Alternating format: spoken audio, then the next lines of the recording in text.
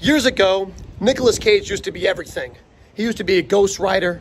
He used to be Gone in 60 Seconds. He used to literally be a national treasure.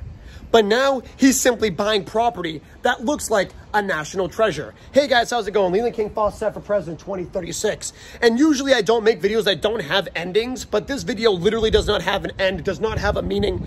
I'm as confused as you guys are, and we still have not gotten an answer to this tomb right here. This is the tomb of Nicolas Cage. There's only one problem though. Nicolas Cage is 56 years old and still alive. So what is he doing getting a tomb that just says everything in one written on it? Come with me, come with me. This pyramid right here was purchased in 2010 in the same funeral where the Voodoo Queen of America lays. At the same time, he also bought the La mansion, which is notorious for having curses on it. So the same time he bought his cursed mansion is also the same time he bought this piece of property, and it's also the same time where his career started falling off. It's actually custom for people to actually leave lipstick stains on the grave on this tomb. Now, I wish I could tell you what this tomb is for, but I can't tell you. It's a very weird tomb. Let me show you. So first and foremost, there's this little door right here. This is the entire thing. There's steps, but this right here isn't stone. It's like I think it's like a laminated or like a very hollow quartz. But this right here, it isn't solid stone. If I took a pickaxe, I can burst right through it. Compared to some of these other ones that are made from solid concrete, or these are built solid. But if I smack this is concrete, there's something there.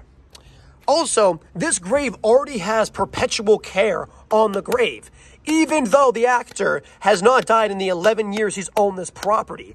I don't know what do you call it, Nicolas Cage is going up to, but let's go around the pyramid real quick. Now, some say this is an homage to his National Treasure series back that he started in 2004.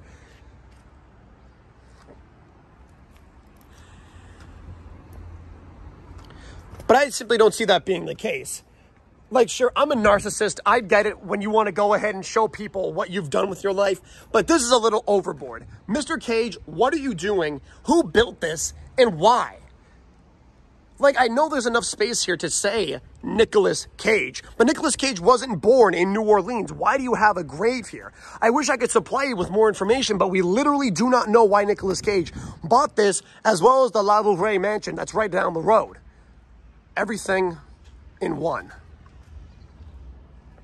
And not just this tomb right here. People on YouTube have been documenting that Nicolas Cage, because of his awesome blockbuster movies in the early 2000s, he has money up the wazoo and he's just spending it on random shit. Again, I'm not going to go over all of his purchases because there's been many videos about all the ridiculous and egregious stuff he spent his money on. But this seems to be the weirdest, because not only is it a tomb, it's a tomb of a man that is still alive, in generally good health, and who has no ties to the state of Louisiana at all. So why is it here? What are you planning, Nicolas Cage? And if this was a tomb that you wanted to one day inhabit,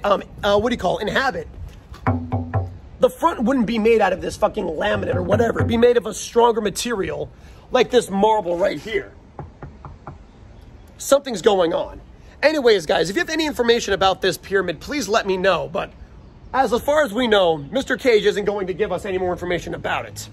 Anyways, guys, thank you very much for watching. Leland King Fawcette for President 2036. And Nicolas Cage, stop acting all edgy and quirky because you have a random fucking pyramid in the middle of one of the oldest cemeteries in Louisiana. Tell us what you know. It's been 11 years. Time to fess up. You're not dying anytime soon unless you're planning for it. Come on. You're not cool, you're not quirky. You're washed up. Just let us know why you bought this. The suspense is killing me.